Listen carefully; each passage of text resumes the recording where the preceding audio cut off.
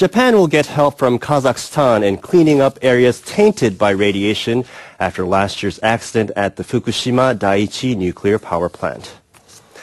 Japan's Economy, Trade and Industry Minister Yukio Edano met Asid Isekashev, Kazakhstan's counterpart, on Tuesday.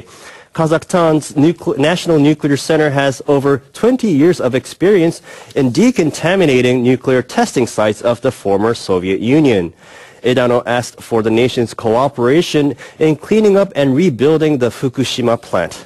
Isekashev said his country will offer its experience and techniques to help Japan. Edano told reporters he believes that sharing information on decontamination will greatly assist the reconstruction of Fukushima.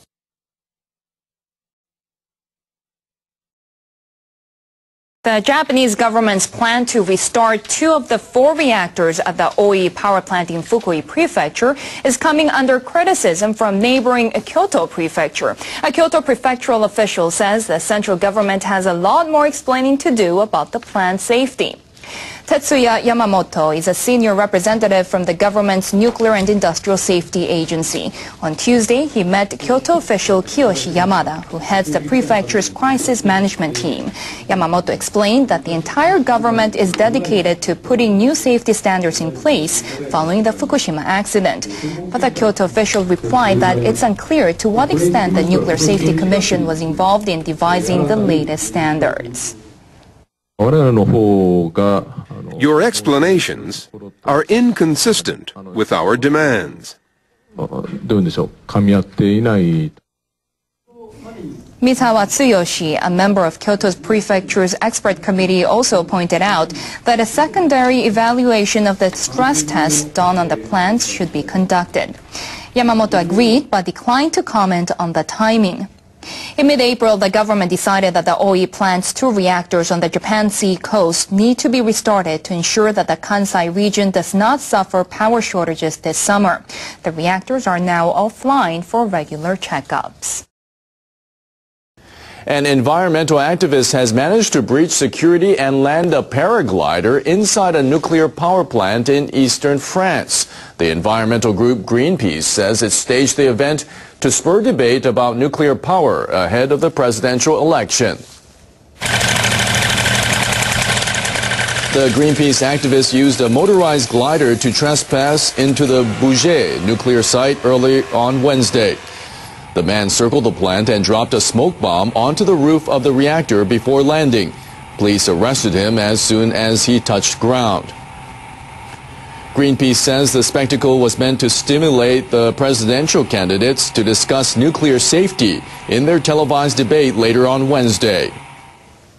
We wanted to show the threat that France's nuclear plants face. After Greenpeace breached security and entered another nuclear plant in December, the French government said it had tightened security at the country's nuclear facilities. Japan's foreign minister has asked Israel's leaders to show restraint in dealing with Iran. He urged them not to launch a military strike. Israeli officials have repeatedly refused to rule out an attack on Iranian nuclear facilities. Koichiro Genba made the appeal in Jerusalem at a meeting with his Israeli counterpart Avigdor Lieberman. He said the unprecedented international pressure against Iran is working. He also said any military action would give Iran another pretext to push forward with its nuclear development. Genba warned that military action by Israel would trigger global turmoil. Lieberman said only Israelis can protect Israel, and all options are on the table. Genba met later with Israeli Prime Minister Benjamin Netanyahu. The Israeli leader showed no signs of softening his stance. He warned that the oil market will fall into chaos if Iran acquires nuclear weapons. Genba said Japan wants to work with other countries to solve the issue diplomatically. Japan and the U.S. have also agreed to step up collaboration in nuclear energy and natural resources. Their governments released statements after a summit meeting in Washington on Monday. They say the 2 nations will set up a vice-ministerial level panel. That's to discuss private sector use of nuclear power based on lessons learned from last year's accident at the Fukushima Daiichi nuclear power plant. Possible areas for tie-up include decommissioning of reactors, decontamination and boosting measures to combat terrorism that targets nuclear power plants. The two countries also agreed to join forces on rare earth minerals. China is becoming reluctant to export these key resources, which are used in high-tech products. Japan and the US will work together on recycling rare earths and in developing alternatives. People living on Japan's northeast coast have been wary of the sea ever since it rose up and ravaged towns and villages after last year's earthquake. Now, a new poll suggests the majority of municipal representatives are planning to rebuild residential areas away from the Pacific Ocean's reach. Land and Infrastructure Ministry surveyed more than 200 communities in Iwate, Miyagi, and Fukushima prefectures. 70% of communities devastated by the tsunami say they aim to move inland or to higher ground. 12% say they hope to build up ground levels and heighten levees in areas that were flooded and then move there. 18% say they hope to construct or strengthen levees before rebuilding on land where homes used to stand. The survey suggests people living in areas that could be hit by waves higher than 2 meters hope to move or raise the ground level in residential districts. Those in locations that could be hit by smaller waves hope to stay where they are.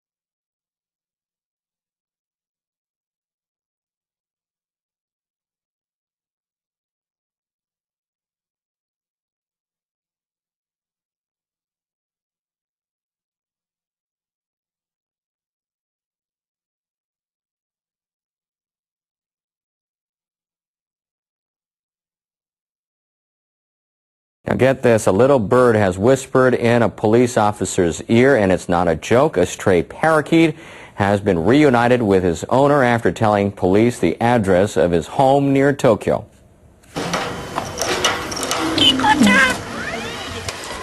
The 2-year-old male parakeet is named Pico. He flew into a hotel garden in Sagamihara City on Sunday, then perched on the shoulder of a guest. Hotel staff took the bird to a police station. 2 days later, the bird began saying a street name and a number. An officer contacted a woman at the address and found the bird's owner. Then police took the parakeet home.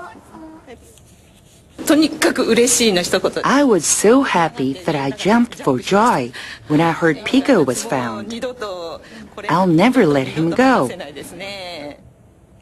Takahashi taught the bird to say her address and phone number after another parakeet flew away 5 years ago.